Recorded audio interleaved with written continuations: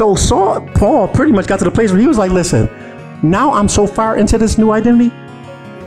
All that other stuff, all that education, all the popularity, all the music awards, all the parties I threw, all the people who rooted my name, all the trophies I won playing football, basketball don't mean absolutely nothing because I found my new identity. That's how you know that your new identity, you have been sanctified when you come.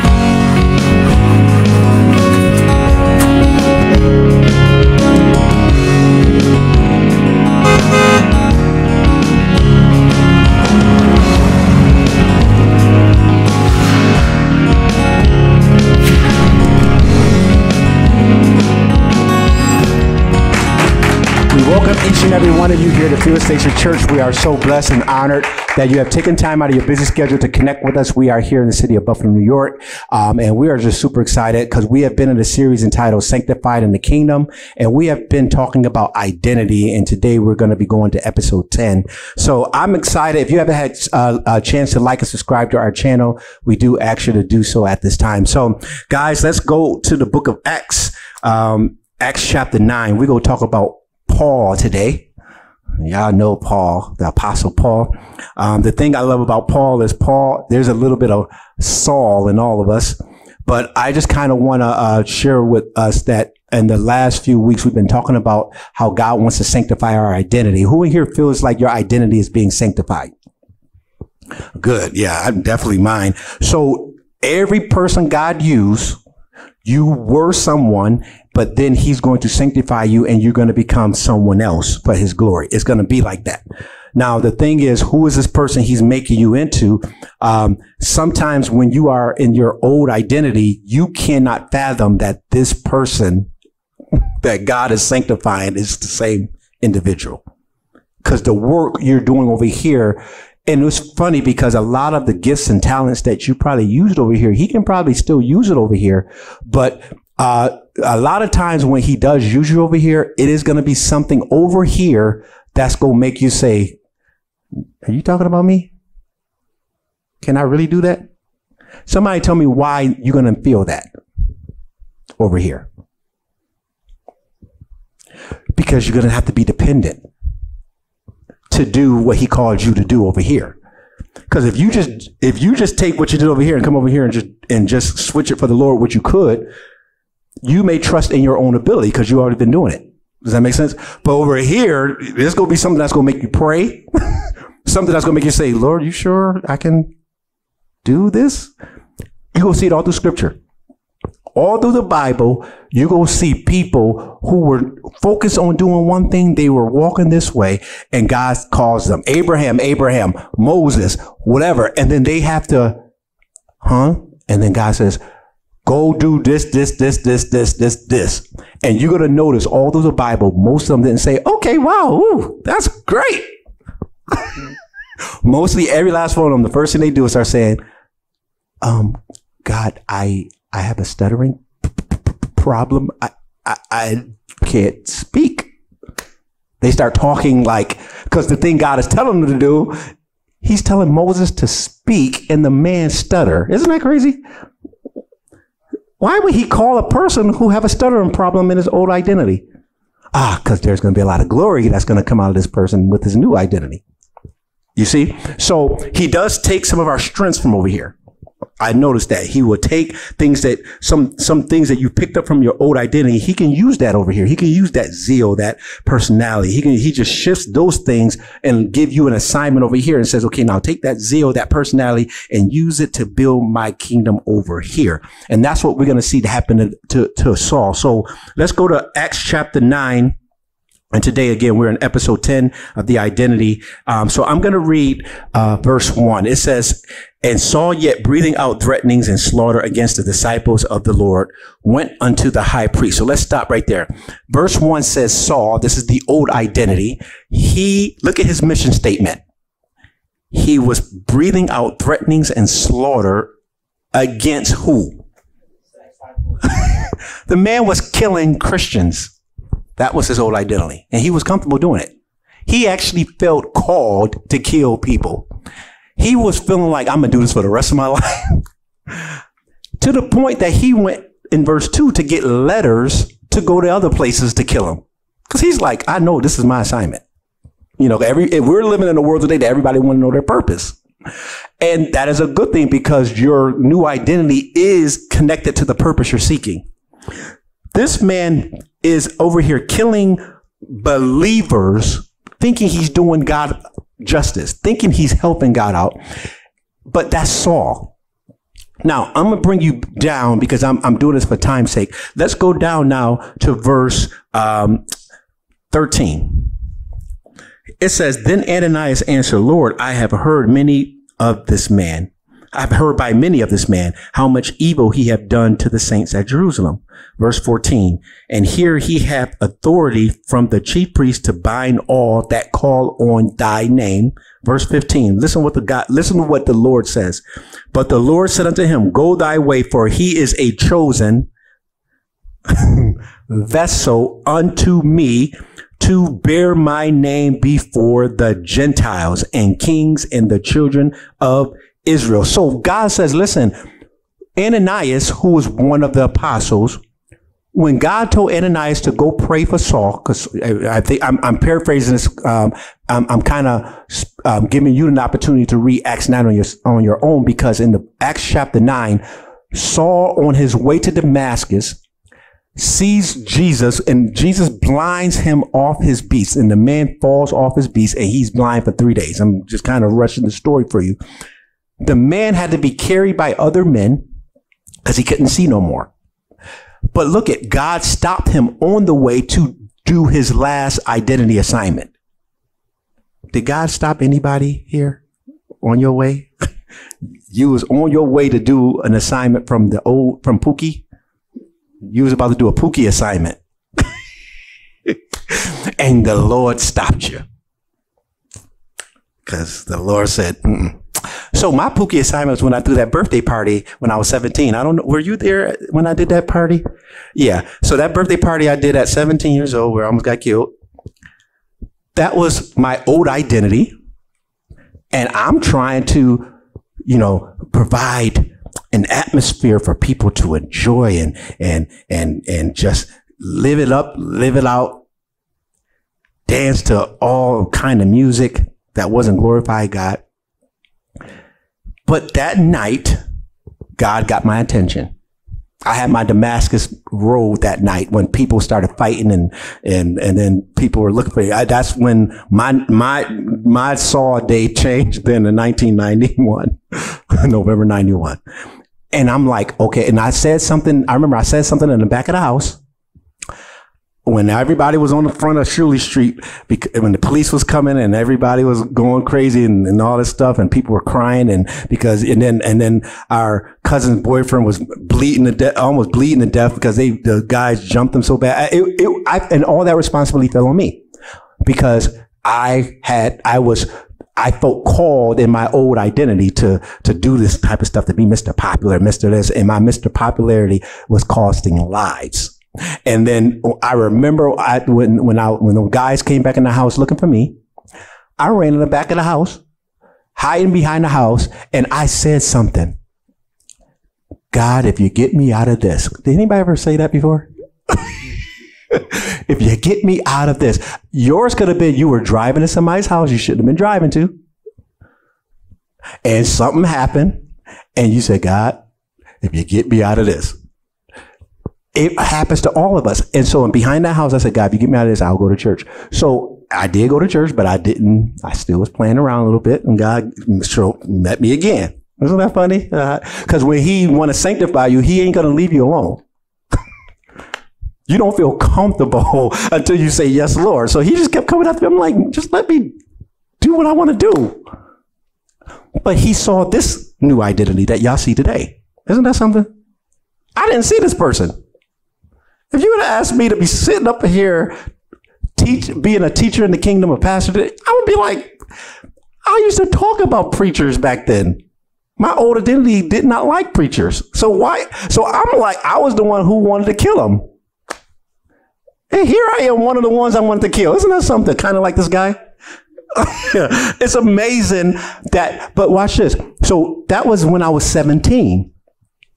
But when I said, yes, Lord, there was years that went by, but in those years, he was sanctifying me for his use.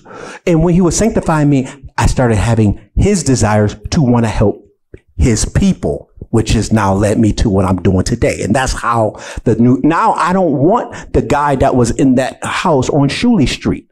I don't want to be him no more. So when I see people who remind me of that days, it makes me, I don't feel good. Cause I'm like, I don't want to be that guy. So every one of us is being sanctified. So Saul here goes through that. And Ananias, God speaks to Ananias and says, go and lay hands on him. God was ready to revive Saul and open his eyes. But God asked one of his disciples, and one of his disciples, Ananias, says, but God, I know who Pookie is. Pookie killed people. You want me to go pray for Pookie? Pookie will shoot somebody if you just walk up in his house. And you telling me to go over there and lay hands, kind of like what y'all may be doing on Saturday. Oh, not to scare y'all. I'm sorry.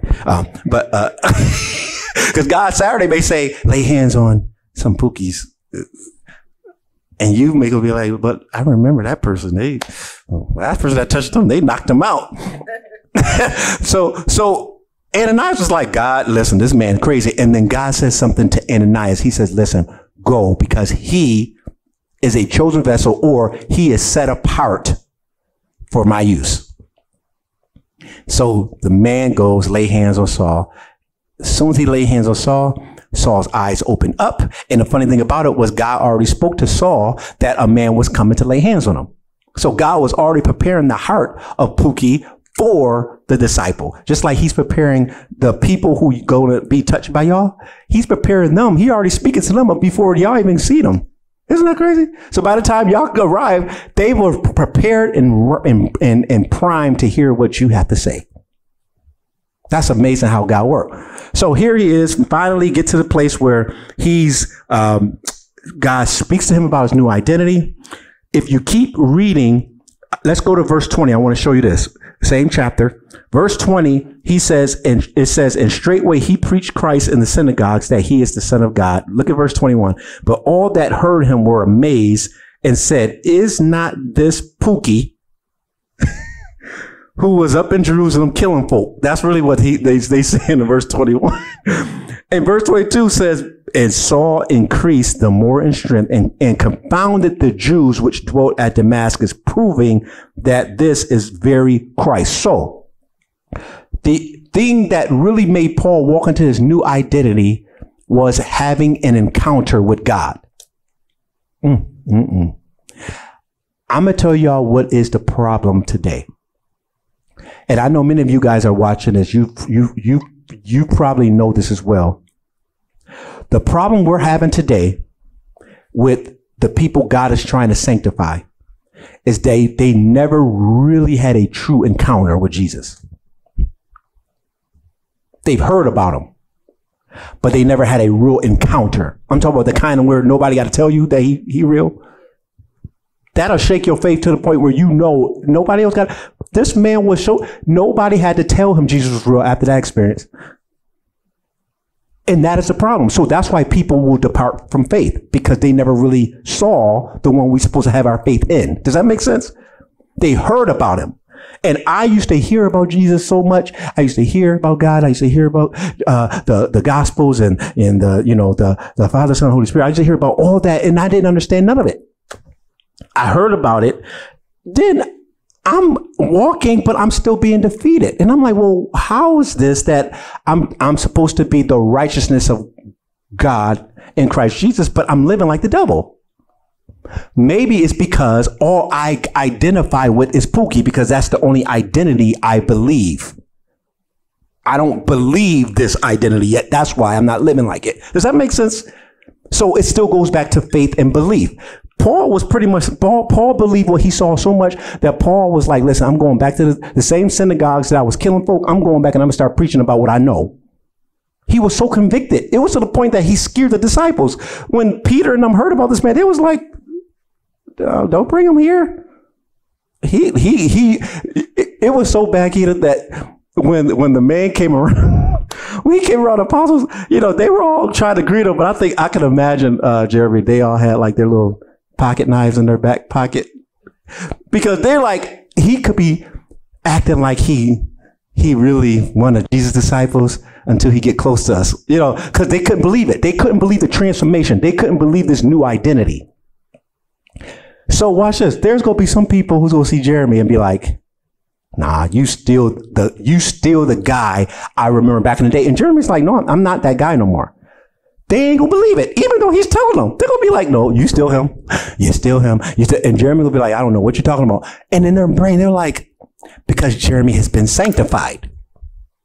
He's now accepted the new identity he has to the point that he can't even connect with what people are saying that he used to be. So now watch this. So now we move on in the story, and you start to see now that throughout the Bible, once you start leaving the book of Acts, you won't hear the name Saul that much. Have any of y'all noticed that? You start hearing things like, I, the Apostle Paul. Why wouldn't he say, I, the Apostle Saul? Oh, a changed man. So he didn't put his new sanctified title with his old identity name.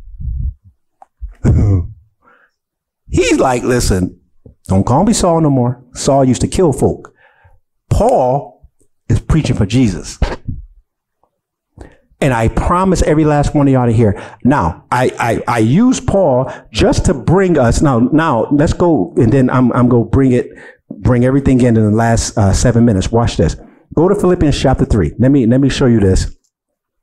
Because listen to the same man who we just saw that's been sanctified. Now, a lot of people don't know this. Just to give you a little history, I used to believe that Paul got saved, Paul got converted, and then the next day he was doing all this stuff that we saw.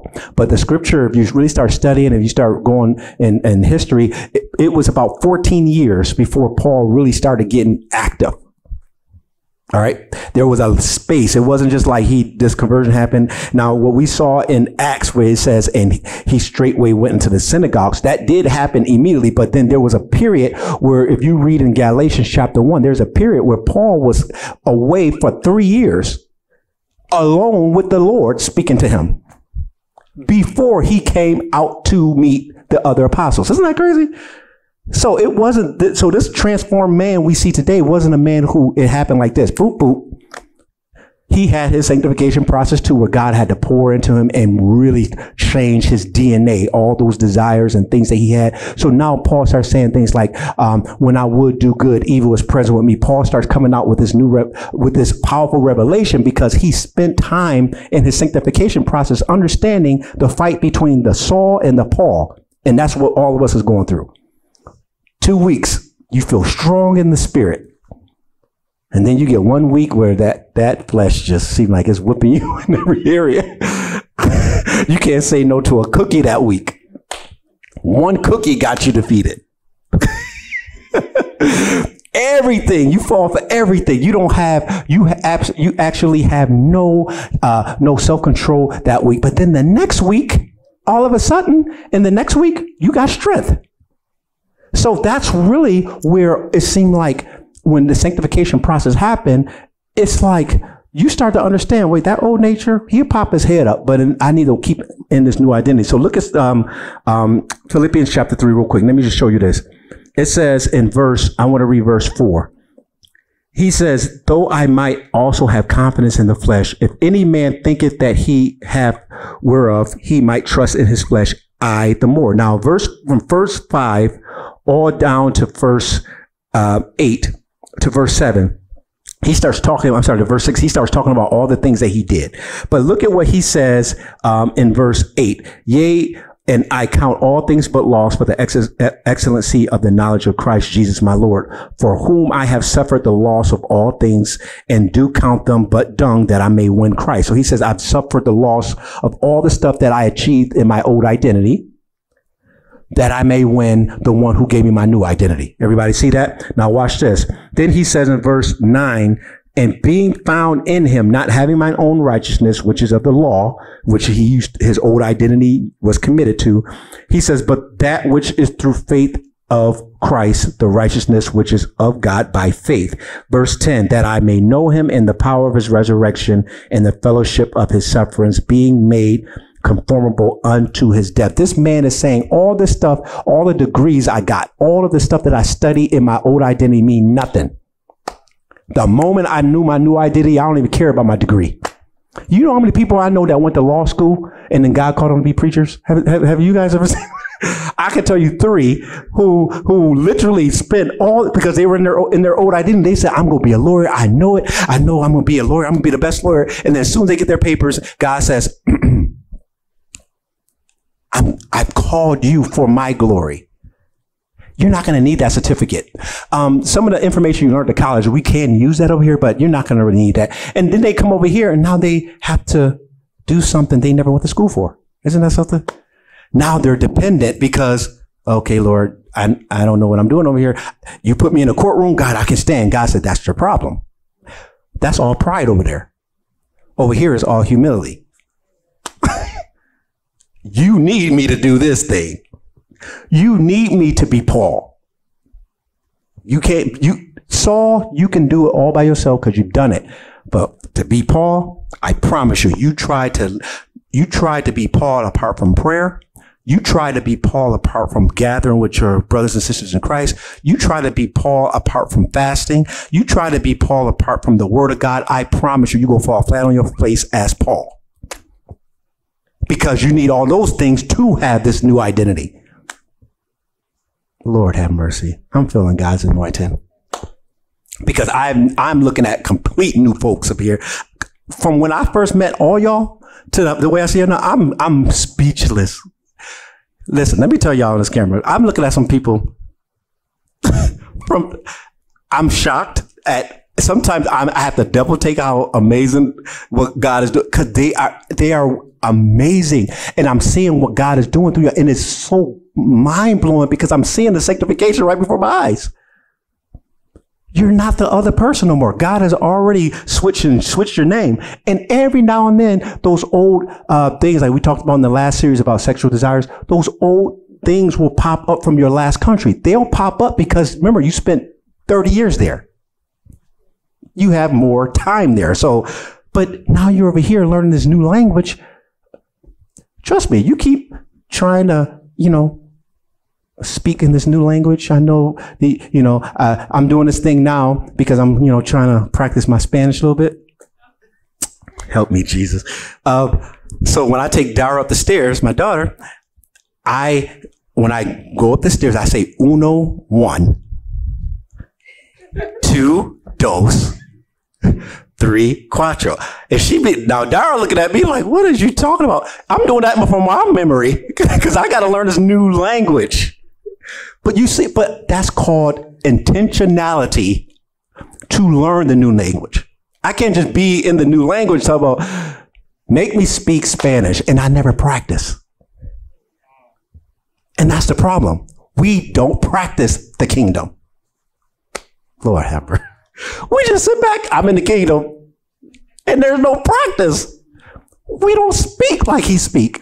We don't know even what his mind is about because we never read. I'm not talking about us. I'm just saying that's why people get over in their new identity and don't know what they're doing because they don't even know what this new identity is supposed to be going on over here. So Paul pretty much got to the place where he was like, listen, now I'm so far into this new identity. All that other stuff, all that education, all the popularity, all the music awards, all the parties I threw, all the people who rooted my name, all the trophies I won playing football, basketball don't mean absolutely nothing because I found my new identity. That's how you know that your new identity, you have been sanctified when you can look at all your accolades from the past and be like, that don't even matter to me. I heard somebody say something one time that it was I can't remember which sportsman I heard say this, but this person won some championships, but they are a believer now. And somebody did an interview with them about their faith, and they said, you know what, it's nice to have. It was a boxer. I just can't remember which one. It was nice to achieve these things, but he said, but at the end of the day, I got Christ. He actually said, y'all call me the boxer, but I am the man of God, because my identity is the man of God, not the boxer. The boxer gave me these accolades, but with the accolades came drugs and all this stuff. And I was living in my pookie life here. But when I became God's man, I don't even need to throw another punch. And I got peace that passeth all understanding. Isn't that something? I can sleep at night. I got angels protecting me. But over here, I need 20 bodyguards because I'm too anxious and worried. So in this new identity, like I said before, when you come in this new identity, God automatically gives you everything you need to do the new thing. You get it on day one. Y'all do know y'all all got assigned angels to y'all? Your own personal angel you got right now, standing over your shoulder, sitting there making sure that you are good. Somebody tell me why is that angel there with you? Yeah, because we don't see what's going on in the spirit realm. The devil hate you. He hate me because we are in our new identity, and the new identity always affects his kingdom. So the devil's like, let's kill Marie. Let's kill Reese. Let's kill Jeremy. Let's kill Jerome. Let's kill them because them doing what they're doing now is affecting us. I want this world to be evil, but it can't be that evil while they're still here. So he's constantly got stuff pointing at you. How can I mess her life up? How can I get to him? How can I get to that relationship? How can I get to that? And God says, wait. Because they are now walking in their new identity, angels, could y'all protect Mr. So-and-so so they can do what they were called to do without any distractions? Wouldn't that be something if our president, could y'all imagine, he's already dealing with a lot of responsibilities he got to do for our country. Can you imagine if every day the man got to get up, check his own car for bombs, check the White House by him for his own safety? He would never do no work because he'd be so busy looking around for all the snipers that's trying to kill him. So they assign people to take that pressure off him so he can do the work. Does that make sense? God don't want you focusing on the demons. He's like, listen, you focus on my agenda. I've given you power over all that. Just focus on my agenda. You find that God will give you, and if that one angel ain't enough, don't worry, God, some more can come and help because your assignment is that important. So that new identity to me is truth. That is the thing we got to get to. If we can get to that new identity, y'all, there's going to be provisions. You go get to that new, your house is already paid for in that new spot. The car is already yours here because you need that car to do that work. This may be too. You need that income because of this assignment. God blessed me with what I have because he saw she's part of the assignment. So he blessed me because of what was coming.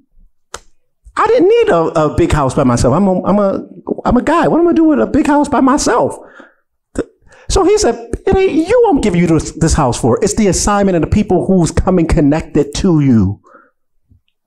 So your blessing is all about new identity. So I tell people, don't seek the blessing, just seek the new identity. Because you get that, you immediately get the provisions. Oh, Lord, I'm trying to slow down because I'm feeling God's presence, man. Because I sense a shift in our brains. I sense it and I feel it. As I be talking to you, sometimes I can feel the difference. I can feel the mind shifting. I can feel the new person birthing out. I can feel it, and it feels so good because we need that new identity, because in your new identity is something I need. You got something in your new identity that all of us in this place need. And if you don't find it, we suffer. Isn't that something? I'll end with this. There's an amazing story in the Bible of a young lady by the name of Hadassah. Anybody know who Hadassah is? Hadassah. Okay. Her name was Hadassah, and she was just a beautiful young lady from God's chosen people. Nobody knew her. And the king is looking for a new wife. And the king finds favor with Hadassah. And Hadassah, after she gets chosen for her new assignment, her name goes from Hadassah to Esther. Now, when Esther becomes queen, somebody tell me, did Esther have to, did she have to pray for a house? Did she have to pray for nice clothes? Did she even have to pray for God to give her a man who is powerful and a good leader? Did she have to pray for that? Did she even have to pray for food? On day one, she got all of it. Isn't that something? That is the power of new identity. But our problem is we want to stay Hadassah. And Hadassah was not a bad, I mean, she was a woman of God in her old identity, but it's just a name change I want you to see. That when she became in her new identity, that came with her new assignment, all the provisions for that new assignment was there on day one when she arrived. And I need you to get that, because I'm telling you as a living witness, the moment I started walking into this new identity, there were things that was given to me from heaven. It wasn't nothing I had to pray for. It was like here because of this. But over here, I was praying and fasting and spitting and laying hands on people's cars. That wasn't mine. Jeremy rubbing tires. Someone, it's mine. And I claim it in Jesus' name. And people coming out talking, what you doing rubbing your hands on my car? I'm kidding. But well, kicking people door down. The Lord said, this is my house. They're like, okay. You got 3 seconds to get out of this house, or you gonna see the Lord quick. You know, because over here I'm trying to make it happen. In my new identity, I don't have to make nothing happen. It's there when I arrive. Oh my God, Father, help me. I feel your presence, Jesus, because I sense that you're going to see some blessings that is going to blow your mind. And that's going to tell you arrived. That's going to tell you that, so what does God need from all of us? He needs a yes, Lord. He needs a yes, Lord, for this person, not for this person, not the comfortable. This person over here is comfortable. This person over here, in our old identity, we can get comfortable going to church. In our old identity, we can be comfortable going to church. We can be comfortable even sometimes praying. In our old identity, we can be comfortable, listening to Christian music over here, but we ain't submitting. Because we can do all that stuff. And Jesus says, are you ready to be a queen now, Esther? No, Lord, I ain't ready to be a queen because I'm over here praying. I don't want to be a queen, Lord. I like just being here praying in my nice little space where nobody know me. I don't want nobody to know me, Lord. I just want to pray over here. God's like, I called you to be a queen. You are a queen. But Lord, look in my heart. I talk to you every day. I don't care you talk to me. Talk to me when you get on your throne. Because a lot of us get comfortable being Pookie praying. So, Pookie, stop praying. Come over here and be Esther, Hadassah. Come over here and be Esther. And then you don't even have to get the word out of your mouth. I already answered it. All you got to do over here, Esther, is think something and it's done. Over here, you got servants. Esther goes over here, y'all. Now watch this. Over here, Hadassah, she's over here. I can imagine she would walk down in the villages over in Jerusalem and they would be selling all these beautiful spices for perfume and stuff. And I can imagine her, probably being from a low income family, looking at all that perfume saying, wow, I would love to buy me some of that. Somebody name me some of these nice, Chanel No. 5. Hey, Shabba. Chanel No. 5. She probably saw Chanel No. 5 at the Gallery Mall and said, $80. 90, 100. I can't afford it. but I love the way it smelled. One day I'm going to buy me some Chanel No. 5s. And when she gets selected as Esther, the scripture says they get her ready for the king for 6 months, bathing her in the finest oils that she did not have to pay for. Isn't that something? She had servants to the point that they were the ones rubbing her back. She didn't have to rub her own back.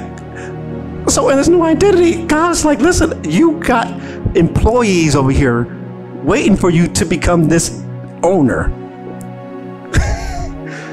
They're waiting. But over here, you won't kill yourself because you still Pookie. Pookie is trying to do it. But the more you go over here, oh, I just need you to start the business. Over here, you're not going to actually have to do it. You're going to have employees doing it. I need you to keep the spiritual culture up here as the boss and make sure everything under you knows my kingdom over here.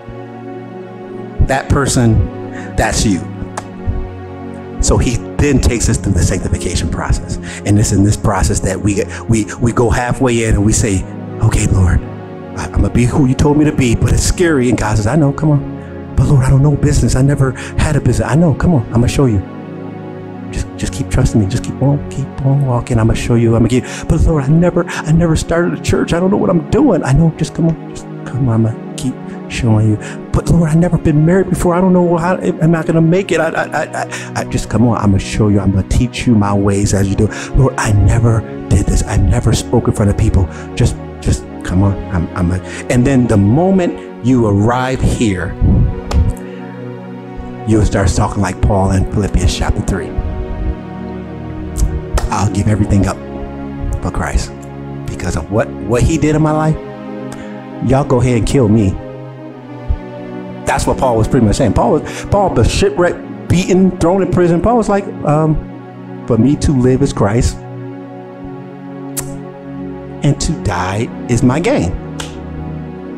He said this new identity is so good that, hey, you're helping me when you kill me. Because I really want to be with him.